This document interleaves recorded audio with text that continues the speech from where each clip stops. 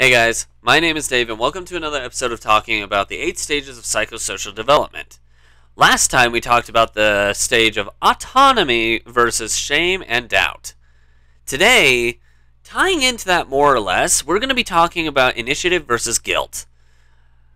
The third of the stages. This one specifically takes place during your preschool years, so between the ages of 3 and 6. Now, this is where, like the previous one, I think I brought this up to a specific degree, but the previous one kind of talks about like the teaching at a very, very, very young age, and when you make you're kind of creating your own morals at a very early age.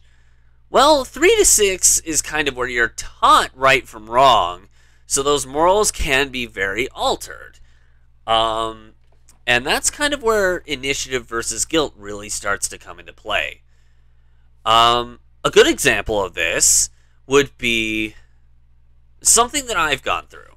My parents, especially my mom, who was legitimately a preschool teacher for a while, kind of have been under this experience a lot. But I digress from what I was going to say. A good experience would definitely be that kind of thing, where my mom, she taught several different types of, teach good from bad kind of things. Several of them were taught, like all of the ones she knew of were definitely taught to me. Now, whether I acted on it or not, was really, it just depends. I actually remember one of the first times, like the farthest lie back that I remember telling is a very good example of initiative versus guilt. I think we were living in the house that my parents rented. It was one that I think it was rented. Maybe. Yeah. It was a house that we were renting at the time. It was the one right before the house that my mom had taught preschool in. I think she did it for maybe about a year. I might be wrong, so don't quote me on that. Anyway, at some point while living in this said house, I lied about something. Quite frankly, I can't remember what it was. I'm pretty sure I was like 6 years old or 5 years old when I did this. Honestly, I don't remember. But my parents pulled me aside and asked me what I did wrong. I told them I don't know. Nowadays, if I were to say that, that won't fly. I'm 27 years old at this point. If I said I don't know what I did wrong after lying, BS. But I told a little white lie. As I said, I can't remember what it was, but they sat down on the couch with me and explained why doing it was wrong. At that point, it wouldn't have been considered under the category of initiative versus guilt, because at the time, for me, at least for my mindset, I had no idea what I was doing and why it was wrong. Now, fast forward to any point where I had lied to them at some random given point in time, because I was a kid. You gotta expect this of a kid at least a few times. And I mean, from that point on, the initiative versus guilt, that's where that really starts to settle in. Because that's where depending on the person, it could either be because of the punishment that you feel guilt, which it's fake guilt, but it's guilt nonetheless. Or you could, feel genuine, oh, I did wrong, what have I been doing, kind of guilt. It really depends on the person. But the lies or the wrongdoings that you've already been taught against, that you get in trouble for as, 3 to 6 year old, that's where it really starts to settle in on, oh, crap, why did I do that? Kind of like feeling actual guilt or initiative. Initiative is the other side of the spectrum. you do a random act of kindness, or an act of random kindness, an arc. When you act well, you do some kind of service that benefits other people. At the ages of 3 to 6, you're shown what good deeds can give you that good feeling, warm, fuzzy feeling inside that a lot of people think of.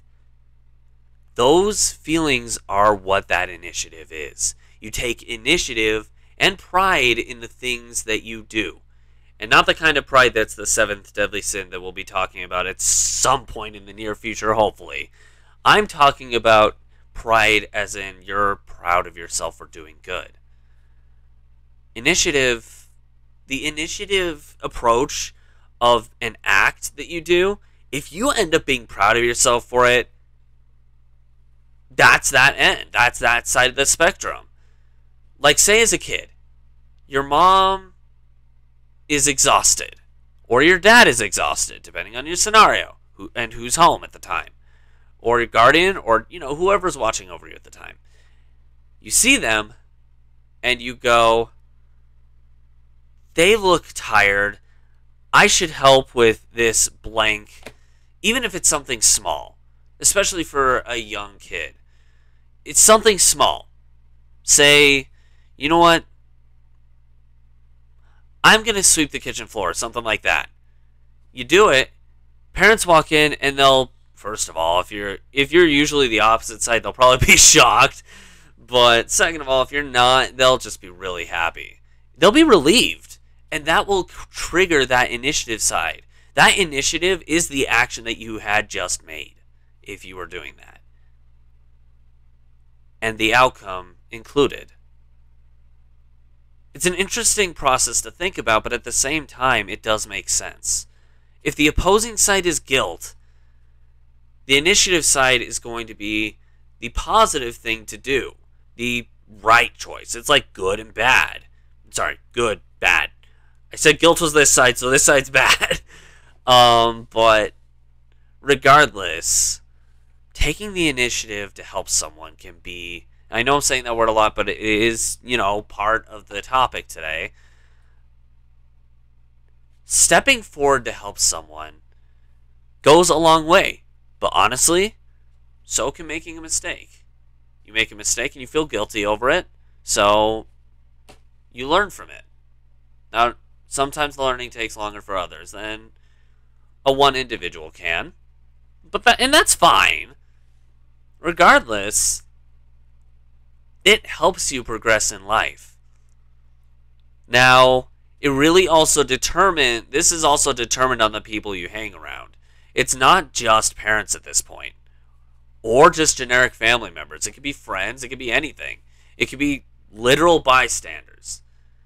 If your action impacts someone in a way that you see negative, you're going to feel guilt.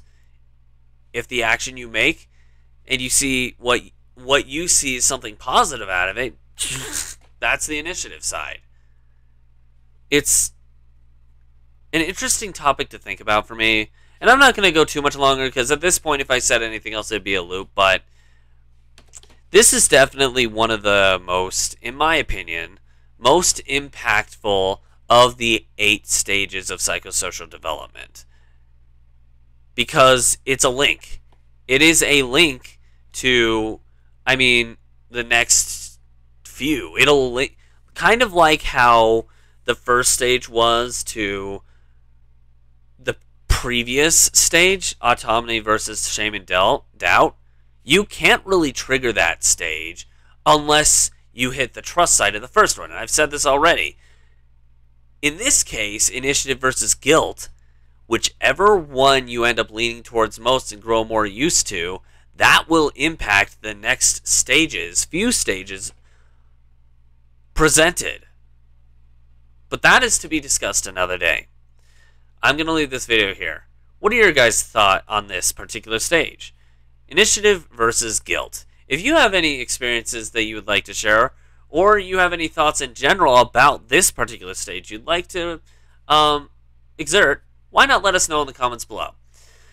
If you're enjoying this series so far, why not push that like button in Sorry for the loudness. So far, you can't see it anymore. And if you really like this kind of stuff, why not consider subscribing to the channel? We talk about psychological stuff very often, actually.